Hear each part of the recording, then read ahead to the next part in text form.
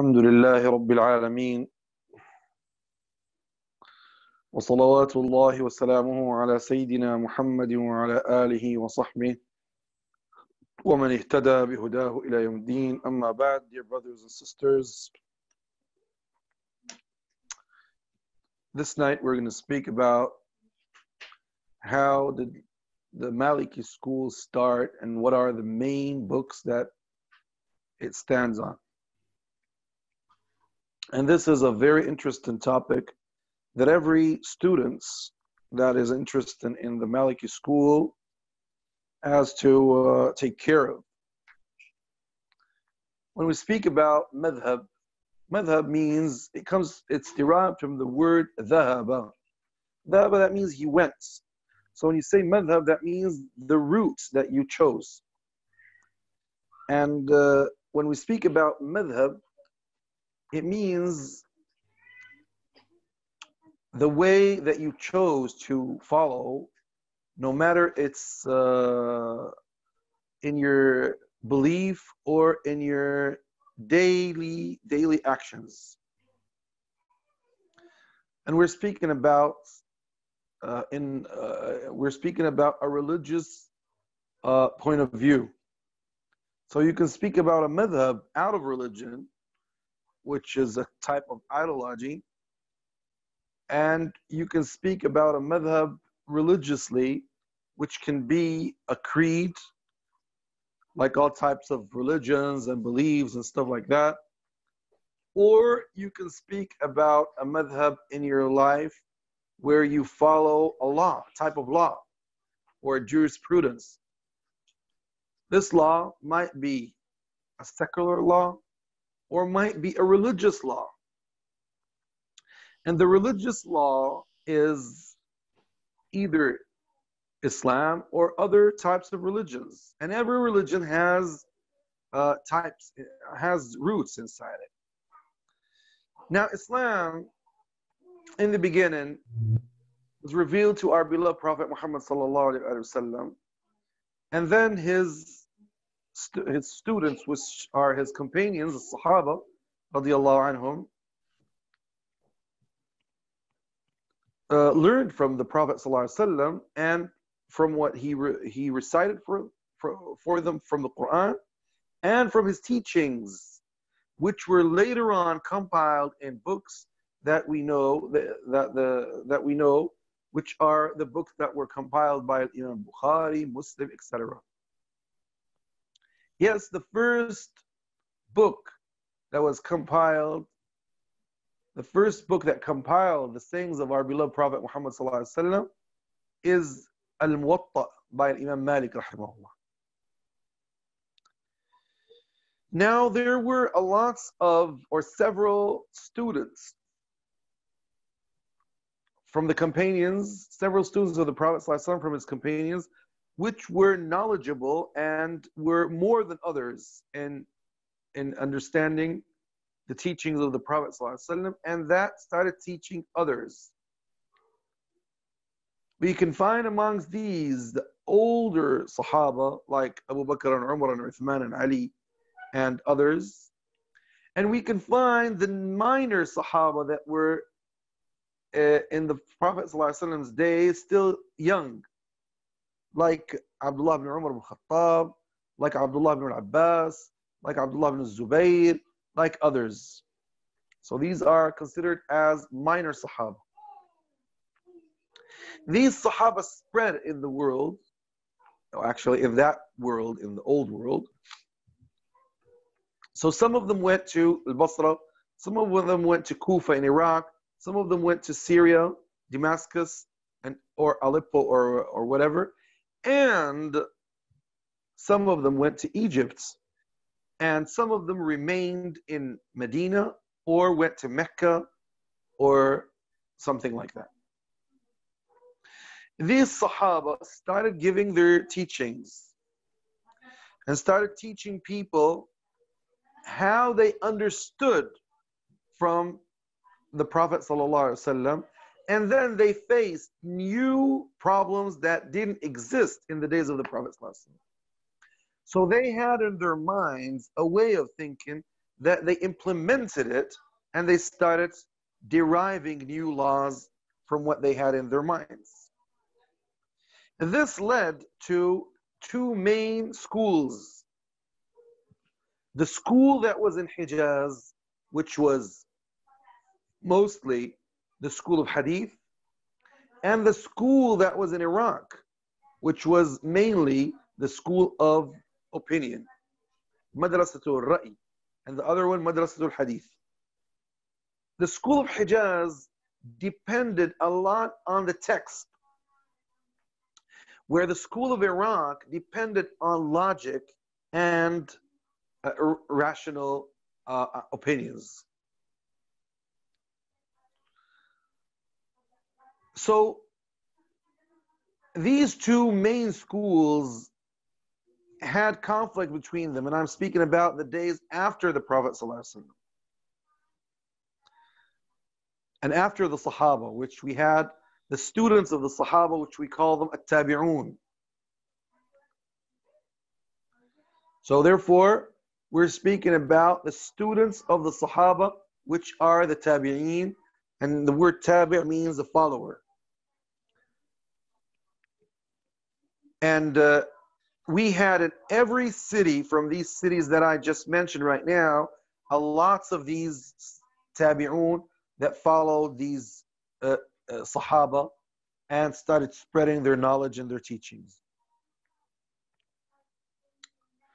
So the main Imam that was in Hijaz was Imam Malik rahimahullah.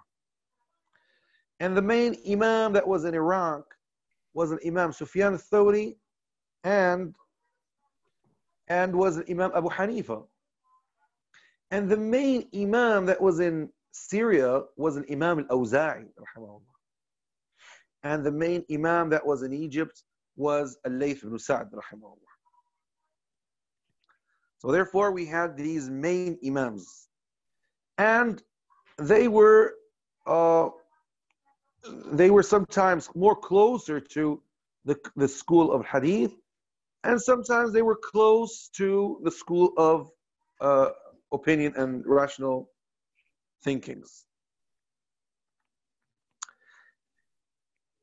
Imam Abu Hanifa rahimahullah inherited the school of Kufa in Iraq, and Imam Malik rahimahullah inherited the school of Medina and Hijaz. And both of them had great students. And Imam Malik rahimahullah depended on the fatwas of the scholars of Medina especially. And he said that Medina was the capital of Islam, and Medina had the greatest Sahaba in it, and Umar radiallahu anhu forbid anybody to go out of Medina except with his permission. So few Sahaba went out of Medina, so therefore he depended on the actions of the scholars of Medina. And he considered that as a type of sunnah. That's why they call this madhab, madhabu ahli al-Madina, the school of Medina. The school goes back to main Sahaba that are Umar radiallahu anhu, Uthman, Aisha radiallahu anha, and then Abdullah ibn Umar ibn Khattab. Abdullah ibn Umar ibn Khattab, he is the main Sahabi that Imam Malik depends on. Where the school of Kufa depended on the teachings of Abdullah ibn Mas'ud, which was sent by Umar to Kufa, and then by Ali ibn Abi Talib radiallahu anhu, who was sent, who remained there and made his capital in Kufa. The school of Kufa later on was inherited by Imam Abu Hanifa rahimahullah, which was a great Imam, knowledgeable Imam, and had a lot of students that spread in the world.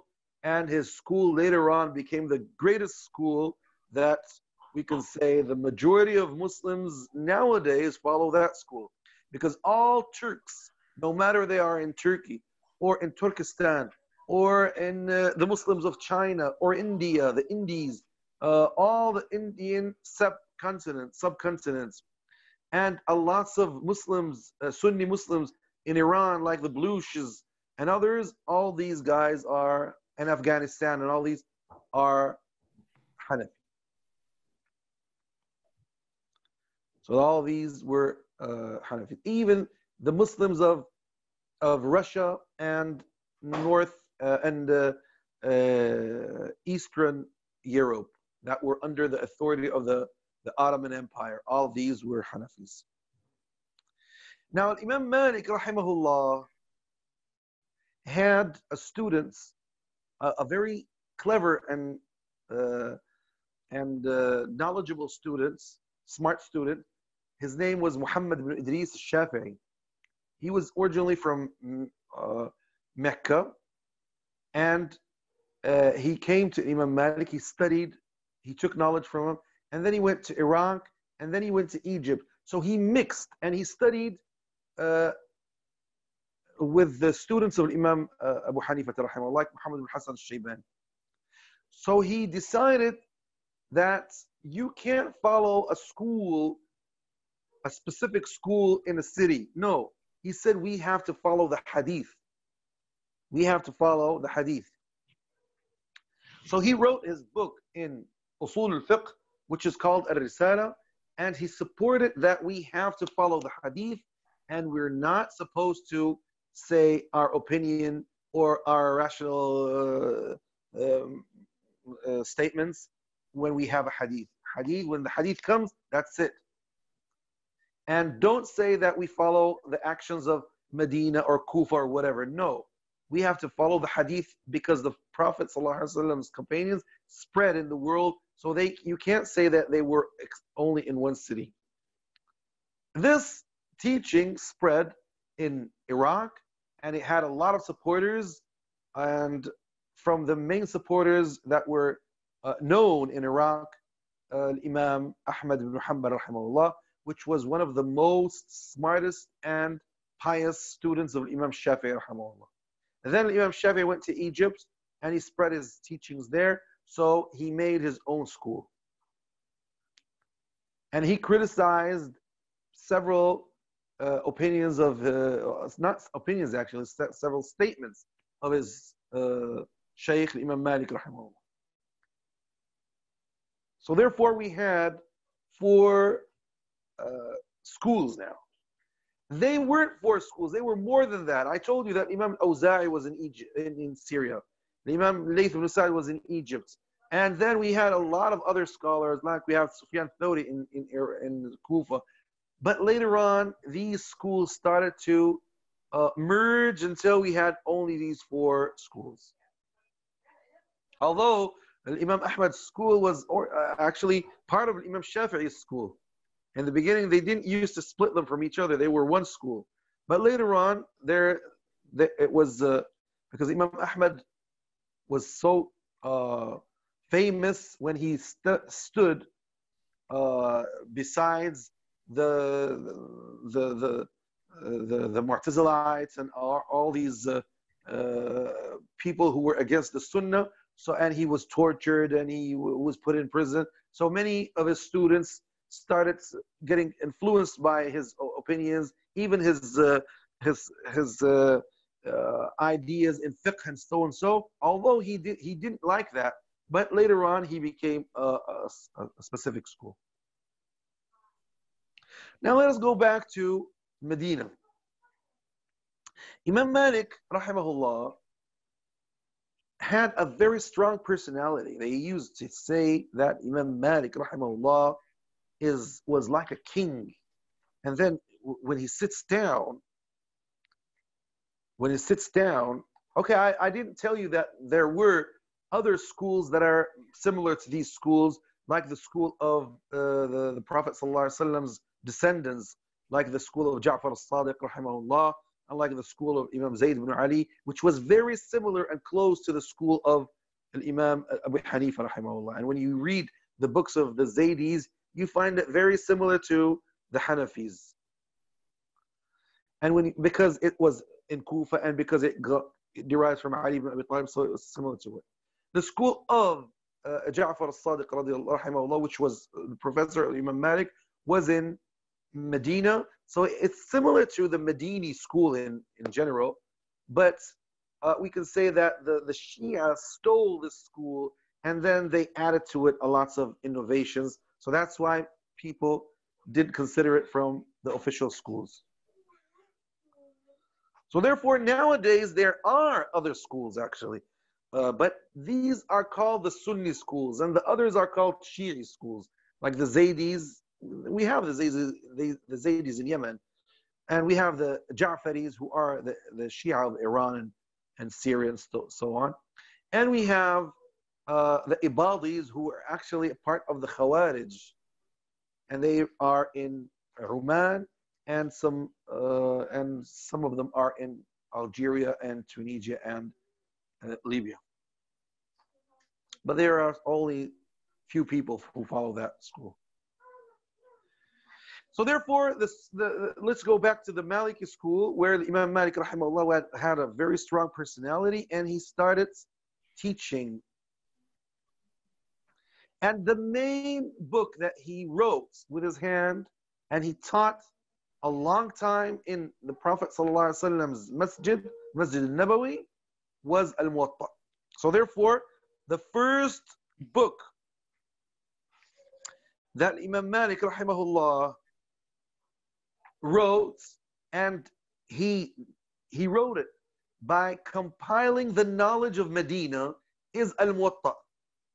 So there, Al-Muwatta was the main book that Imam Malik wrote, and it has a lots of narrations. But the famous one is Muwatta Yahya ibn Yahya al-Laythi. Yahya ibn Yahya is from Cordoba. He's originally from Morocco, from Tangier, and he's a Berber scholar. He went, when he was 25 years old, to Medina, and he studied Muwatta with Imam Malik, and then he came back to Andalusia in Cordoba, and he spread his knowledge. He was a very famous and pious person. There are other Muwattas that lots of them were published nowadays, like Muwatta Abi Mus'ab al-Zuhri, who was the successor of Imam Malik in teaching in Medina. Abu Mus'ab al-Zuhri is from the descendants of Abdurrahman ibn Auf, one of the 10 promised Sahaba to go to paradise. Abdurrahman ibn Auf is very famous. And he was a judge in Medina, and he wrote his Muwatta. His Muwatta is the biggest Muwatta. It has maybe 100 narrations more than Muwatta ibn Yahya al-Laythi. And we have other Muwattas that were published nowadays. But when you say Muwatta, it goes back always to Muwatta Yahya ibn Yahya al-Laythi. And people took care of that book and started narrating it and spreading it. And the people of the western part of Islamic states used to go to Medina to Hajj and visit Medina and then go to Imam Malik. So they didn't need to go to somewhere else. That's why this school spread in all of Africa, not only in Northern Africa, all Africa were Malikis, and even Andalusia and Sicily and all the islands that were conquered by Muslims in the Mediterranean, and even South Italy, and even South France. All these lands, when they were Muslim, they were Malikis. The Malikis took care of the Muwatta, but the Muwatta actually has only 2,000 narrations in it. 600 are the sayings of the Prophet ﷺ, and the others are Sahaba, Tabi'un, and sayings of Imams of Medina, and opinions of Imam Malik himself. So Muwatta is not like Bukhari, only the sayings of the Prophet ﷺ. It's a compiled book that has all these things in it. 600 narrations of the Prophet ﷺ, and the others are from the Sahaba, Tabi'un, and Imams of Medina, and sayings of Imam Malik himself. So this was the main book of the madhab, and the madhab spread quickly in northern Africa, and from North Africa it went to Andalusia, because Andalusia was conquered early by Muslims, and lots of Muslims from Syria, from Iraq, from Egypt, from Arabia went to Andalusia. And from North Africa, the madhab spread to the central of Africa, and all Africans later on became Malikis. Except the Malikis are in all Africa except in the Abyssinia, Eritrea, and Somalia, and Kenya. These are Shafi'is. These are Shafi'is. Or else all Africans are, yes, Egypt has the four madhab. Egypt in the beginning was for Imam Malik. And then when Imam Shafi'i entered Egypt, he spread his school, and he had a lot of students there. And later on, some students of the Hanafis came to Egypt, so they spread, especially after the Ottoman Empire took place. Its official madhab was the Hanafi. Even the Abbasid dynasty was Hanafi. So the madhab spread, and it spread even in North Africa, and it was in a little bit in Tunisia and Algeria as well. But nowadays, I think the Hanafis are very few and weak in Tunisia and Algeria. Even I think in Algeria they don't exist anymore, and maybe they are only few in Tunisia. But the main madhab there is Maliki, and in the same thing in Libya and all Africa. Yes, I'm going to speak about that later, inshallah. So the main book that these scholars depended on is Al-Muwatta. But there is another main book that spread, and that was the second book of the madhab, which is called Al-Mudawwana. Al-Mudawwana is a book originally written by Asad ibn al-Furat. Asad ibn al-Furat went to Iraq and took from the students of Abu Hanifa rahimahullah. He came in the beginning, he came to Imam Malik, and then he started asking him a lot of questions. So Imam Malik said to him, if you want these types of questions, go to Iraq. I don't have these types of questions. So he went to Iraq, and he studied with the students of Imam Abu Hanifa, Muhammad ibn Hassan, and others. And then when he came back to Medina, he found that Imam Malik passed away. So he went to the greatest student of Imam Malik, which is Abdul Rahman ibn al-Qasim al-Utaqi. He stayed with Imam Malik about 27 years old, nearly 30 years old. Nearly 30 years. He stayed with Imam Malik nearly 30 years. And then he went back to Egypt and he spread his knowledge there. So Asad ibn al-Furat went to Abdul Rahman al-Qasim, and he said to him, I want you to tell me, I'm going to give you questions of the opinions of Abu Hanifa, and you tell me what Imam Malik used to say about that. So he answered his question, and he compiled a book which was called Al-Asadiyya. And he went to North Africa, which is now Tunisia. And there where he used to give lectures in Al-Qayrawan, and he had two main classes. A class that he teaches the Kufi, between brackets, which is the Hanafi teachings, and a class where he teaches the Madini teachings, which is the Maliki teachings. So this Madini class had a lot of students, more than the other one. And they used to tell him, give us from the other package that you have. They mean the Madini school. So one of the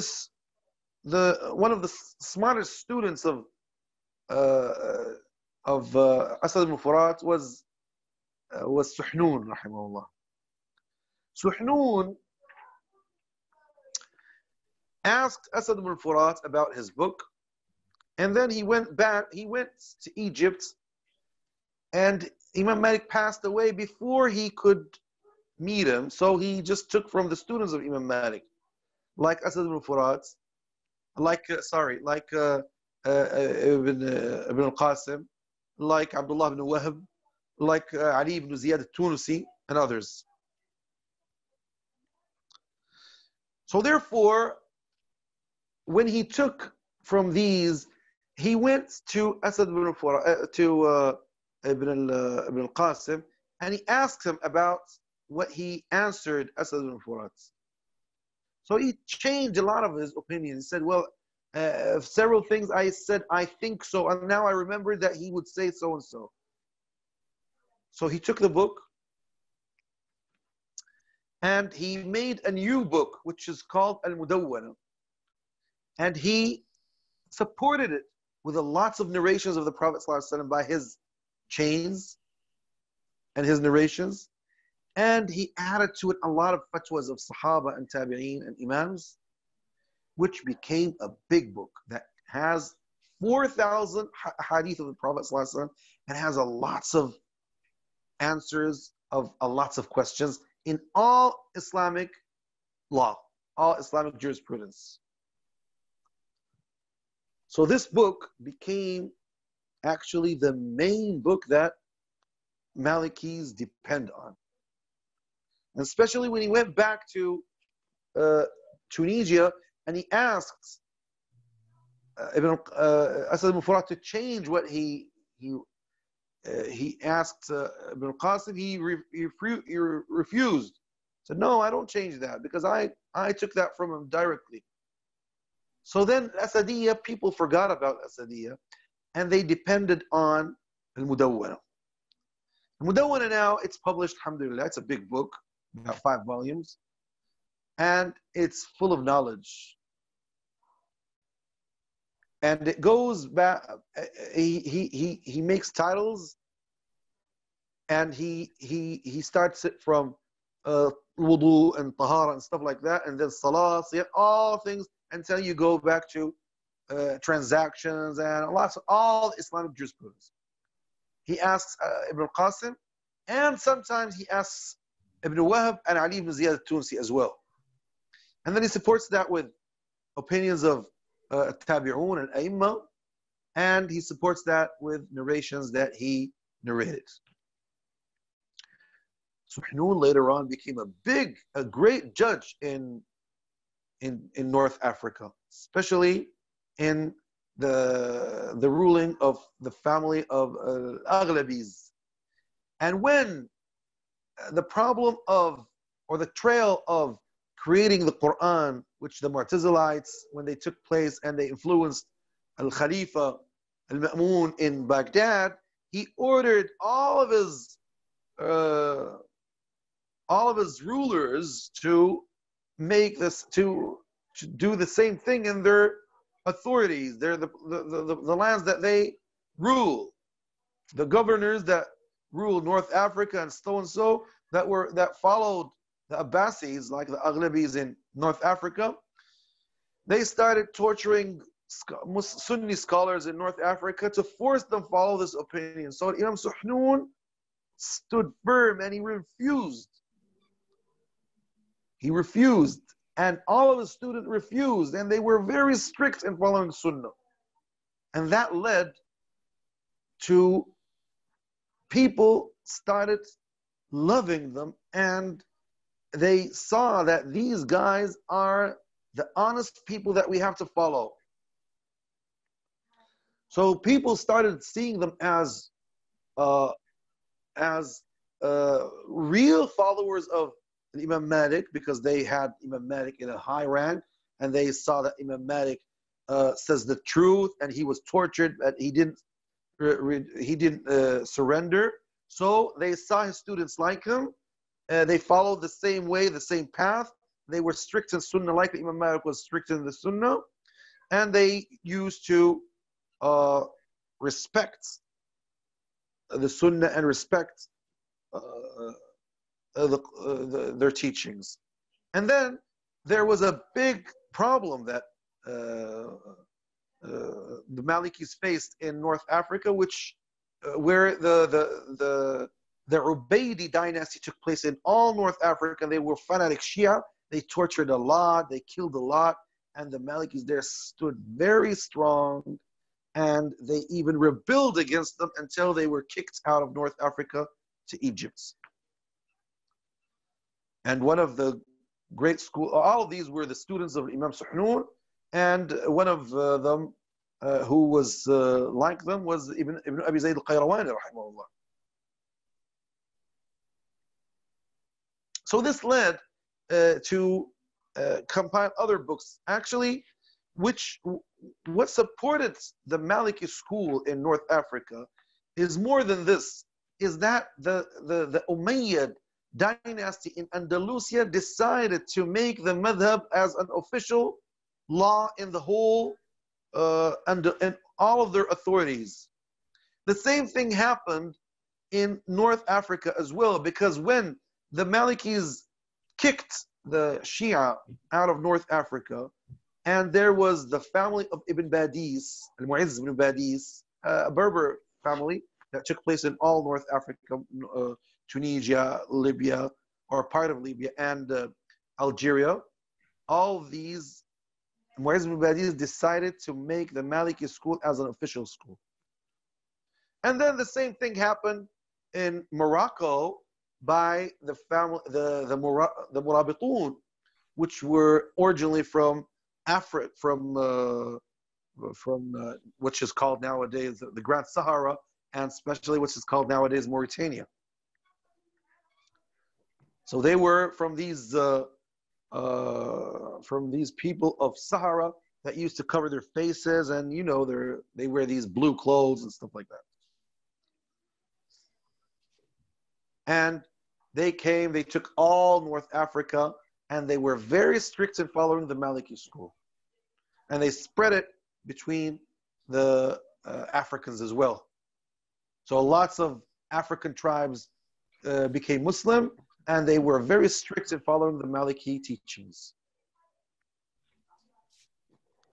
So therefore, teachings spread in all South France, North Africa, and Central Africa.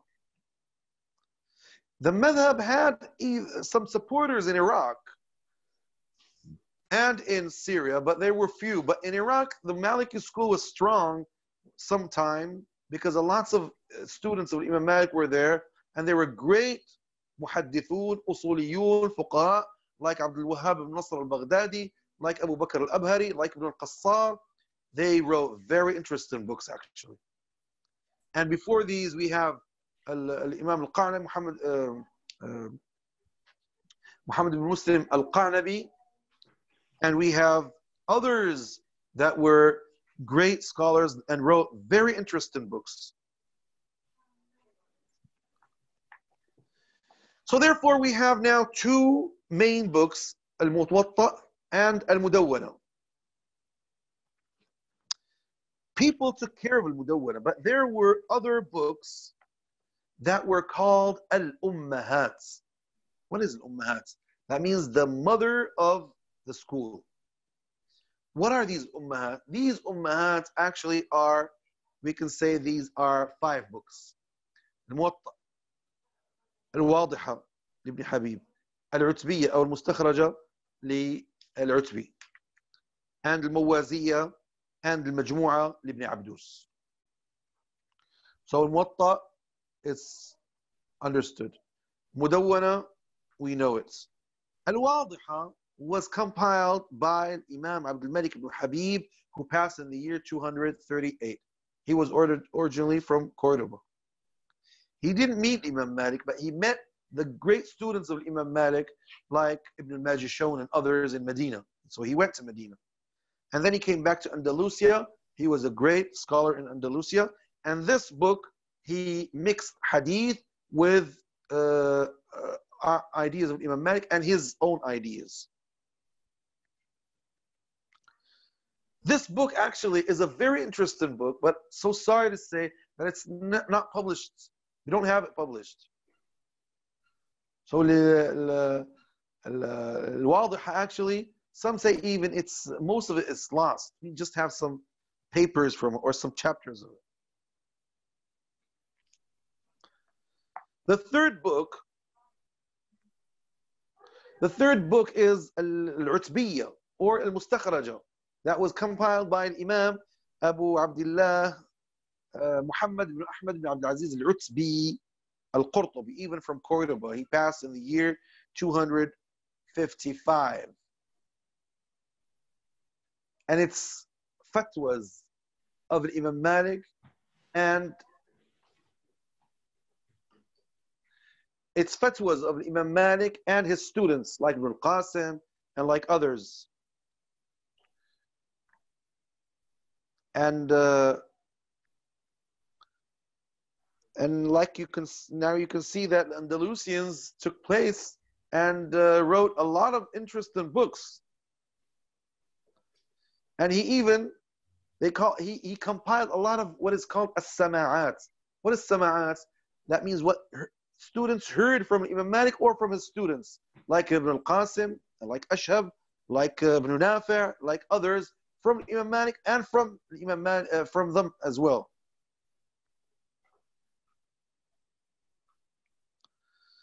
So therefore, it was a very interesting book. And this book actually, it's not published as itself, but we have the commentary on it, which is the commentary of Imam Abu al-Walid ibn Rushd al-Qurtubi, who was one of the great scholars of Andalusia in Cordoba. And he's the grandfather of Ibn Rushd, the philosopher that is very famous and everybody knows him. So the fourth book is Al-Mawaziyya, which was written by Muhammad ibn al-Mawaz al-Iskandari from Alexandria.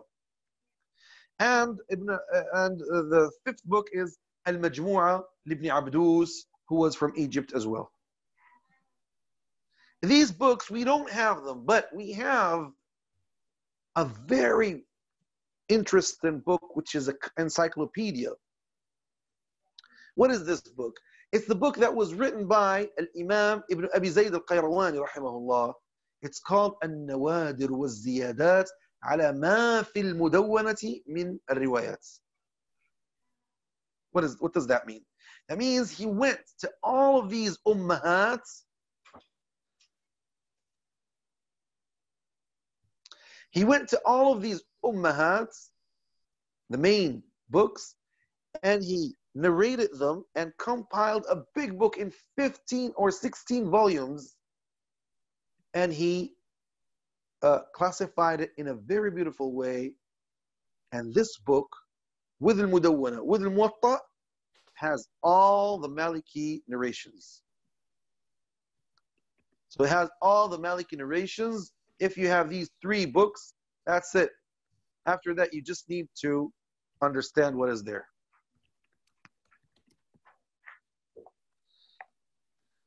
Now, al-Mudawwana,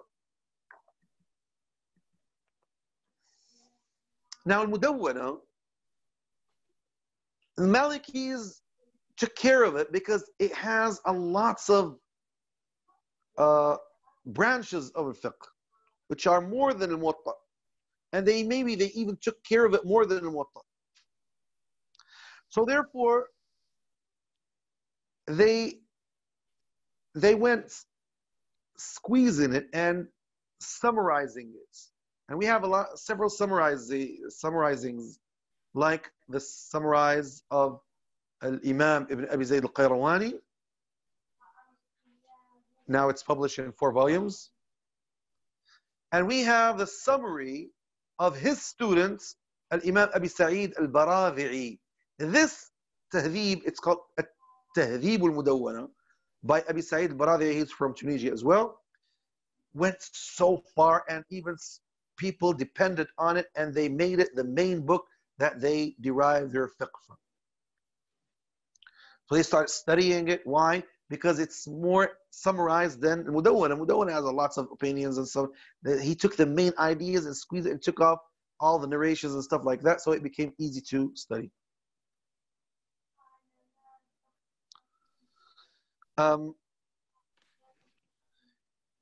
After that, after Tahdhib, centuries after that, we had a book called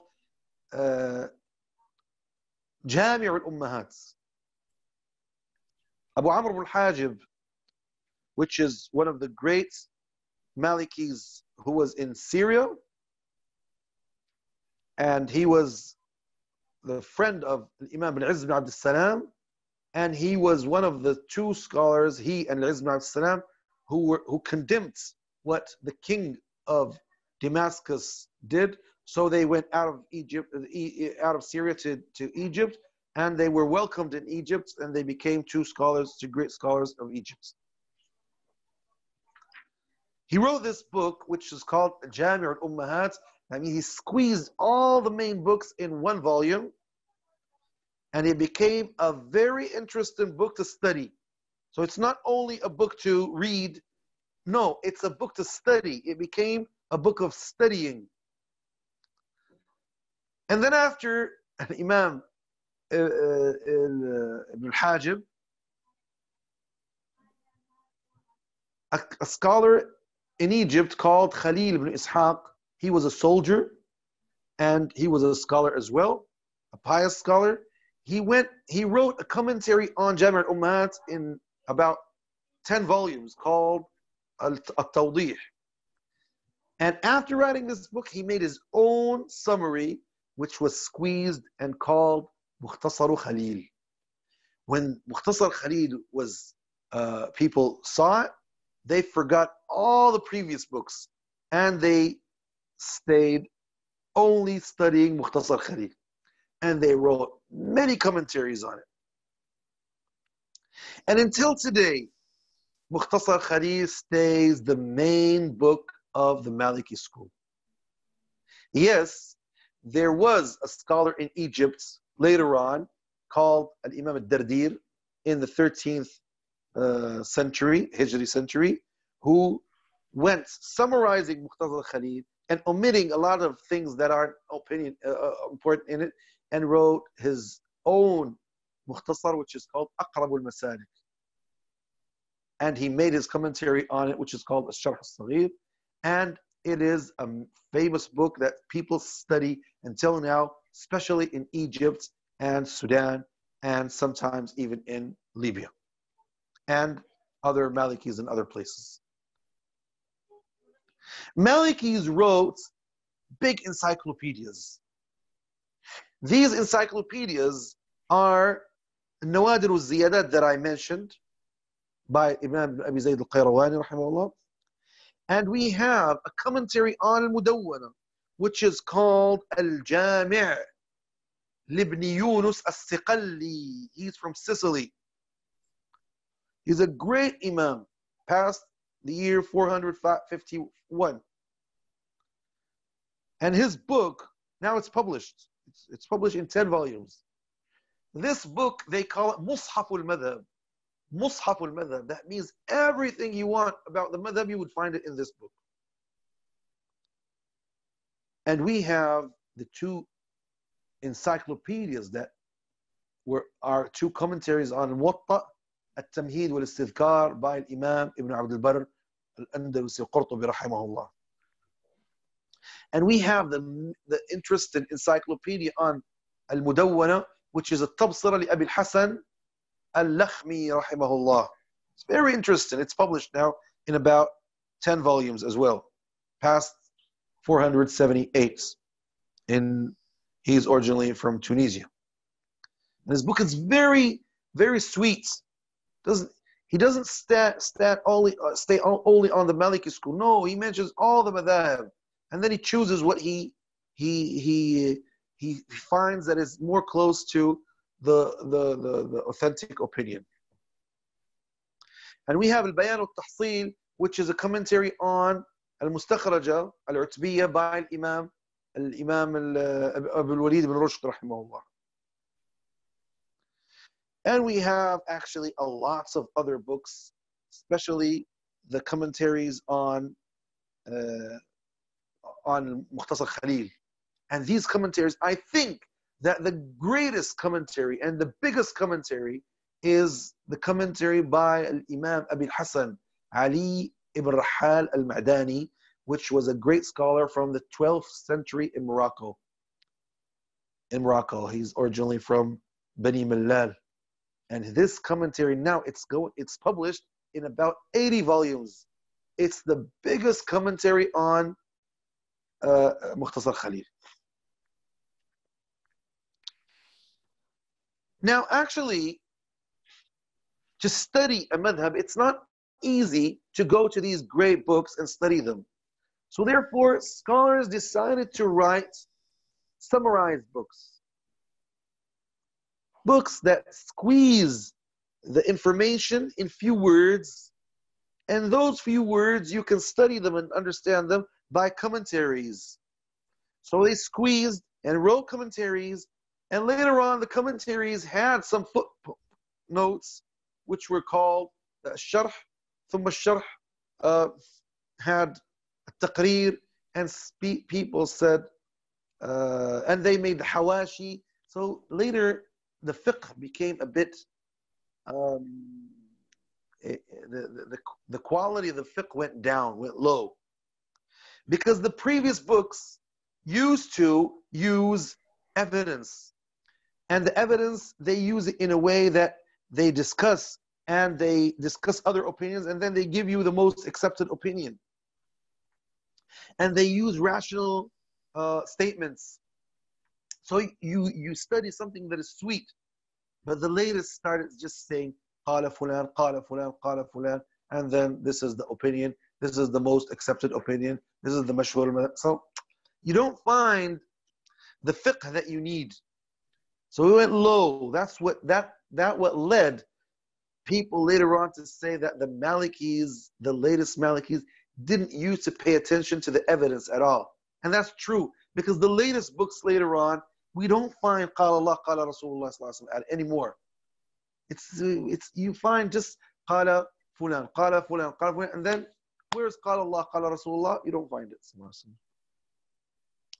And this is what made a lot of scholars condemn this way of writing books. And this is what led Al-Qadi Abu Bakr al-Arabi rahimahullah to condemn these types of latest books. And Imam Abu Ishaq Shatibi as well condemned. He said these guys ruined the fiqh. And he referred that word to Imam Abu Abbas al-Qabbab al-Fasi, one of the greatest imams of Fez. He passed in the year 773. Al-Qabbab used to say that these latest, he said this, he said that the latest scholars, he even mentioned their names, ruined the madhab. But even though this was a type of studying, and scholars started writing small books for the beginners. So Imam Abi Zayd al-Qayrawani, for example, wrote his Risala, which he said, I wrote it for the children and the beginners. Well, actually, it's a very interesting book. Now, people who want to study secondary studies of Maliki studies, they start a Risala. It's not for the beginners now.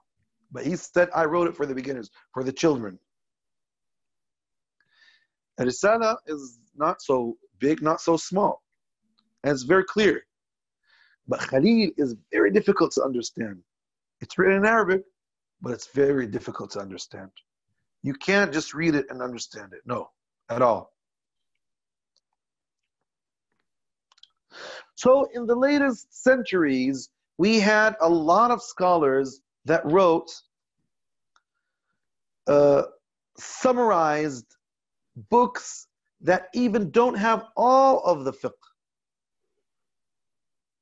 Some of them wrote only books that have the beginning things that that you have to know. Fardul Ain. Like Imam al-Akhdari, for example, he wrote a small book that only has an introduction, it has morals in it and stuff like that. And then it speaks about purification, and then prayer, and how to fix your prayer if you forgot or you did whatever. The same thing for Sheikh Abdul Bari al-Ashmawi in Egypt. He wrote a book like that called Al-Muqaddimatul Ashmawiyya. And he speaks about purification, prayer, and fasting. And these books spread a lot, and people took care of them. Started studying them a lot, especially. And some of these books, you can find them in this place, and you don't find them in these other countries. And it differs from a place to another. And schools sometimes choose this book and sometimes choose other books. One of the main books that were famous and they depended on Mukhtasar Khalil is Al-Murshid Al-Mu'in ala al-Darur min Ulum al-Din by Imam Ibn Ashir, rahimahullah, who was in the 10th century. Ibn Ashir wrote an introduction which contains a creed for the beginners, and then he wrote the 5 pillars of Islam, so purification, prayer, fasting, zakat, hajj, and then he ended it with a book of tasawwuf, which actually it speaks about morals and teachings, how to purify yourself, your heart. And the Malikis actually took care a lot about these two things. So you find in their books, they write an introduction of the creed, and they write a chapter that speaks about morals and etiquettes. You can find that in a lot of books that wrote in the Maliki Fiqh. And this is in lots of books. Now we have books, we have books that took care of the rulings, which is called Al-Qawa'id Al-Fiqhiyya. This type of these types of books are very important for the mufti to have lots of branches under his eyes. Like the book that was written by Al-Maqqari, Al-Qawa'id, and like a book that was written by Al-Mu'anshrisi, and like the book that was written by Imam Al-Qabbab, and what was written by Imam Al-Manjur, and others. There are lots of books like that. And we have books that are called An-Nawazil. What is Nawazil? An-Nawazil is the fatwas that you have, and you have to have questions about them. And the greatest book about that is what was written by Imam al-Sharisi in the 10th century. It's called Al-Mi'yar al-Mu'rib wal-Jami' al-Mughrib li Fatawa Ulama al-Ifriqiya wal-Andalus wal-Maghrib. So he wrote all the fatwas of scholars, not all the fatwas that he had from North Africa, Tunisia, Algeria, Morocco, and Andalusia. He has the fatwas of all these. It's published in about 11 volumes. In the last century, we could say the 14th century, Al-Imam Abu Isa al-Mahdi al-Wazzani wrote what is called Al-Mi'yar al-Jadid. It's like a new mi'yar. It has lots of fatwas of Morocco, Fez, and all Morocco. And he might derive from some fatwas out of Morocco, but normally most of them are from Morocco. It's published in about 11 volumes as well. And a few years ago, there was a scholar in Mauritania called Yahya ibn Bara. He wrote a very huge book, very interesting book. It's Nawazil Ahli Shangit al Sahara. All the great Sahara, he went compiling their fatwas. Very interesting, very big book. So these books are very interesting because they are the how to implement the fiqh that you study. Because when you study fiqh, it's only you study it and you know it in your mind. But how is it implemented? That's why these books were written in the way that Mukhtasar Khalil was written. So when you study Mukhtasar Khalil, you study these nawazil to compare between the opinions and how they are implemented. The ideas, the law, and how you can implement that law. These are called al-nawazil. Kutub al-nawazil, and the Malikis took care a lot about these nawazil. We have even books of al-tawthiq. What is tawthiq? You know, when you sell a house, when you buy, when you marry, you have to have how to write the contract between the two parts. So these books show you how to write these contracts, how to witness, etc. All these things. They're called Kutub Tawfiq. So we have lots of branches. Fiqh actually is a very huge, it's a very big branch that has lots of other branches in it.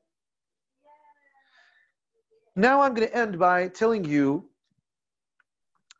I will end my lesson by telling you what are the books that normally people study in the beginning of every lecture.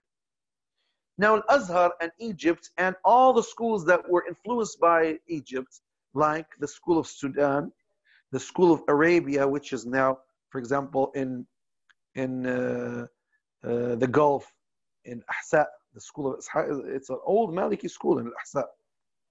They start by Al-Ashmawiyya, and they study Al-Izziyya, and they study Aqrab al-Masalik by Dardir, and then they might end by Khalil.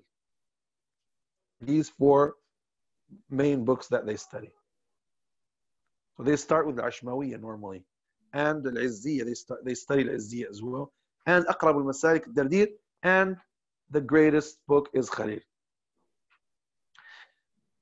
Morocco and what is close to Morocco, some start with Al-Akhdari, especially the people of Mauritania and Algeria and some other places, maybe even Africa. And some directly start with Al-Murshid al-Mu'in by Ibn Ashir. And Al-Murshid al-Mu'in by Ibn Ashir is, everybody studies it in North Africa and Africa. But Western, Eastern countries like Egypt and like Arabia and stuff like that, and Sudan, they don't take care of Ibn Ashir a lot. Maybe nowadays they started taking care of it, but in the ancient days they didn't used to take care of it. After that comes the Risala, Risala ibn Abi Zayd al-Qayrawani. Everybody studies Risala ibn Abi Zayd al-Qayrawani.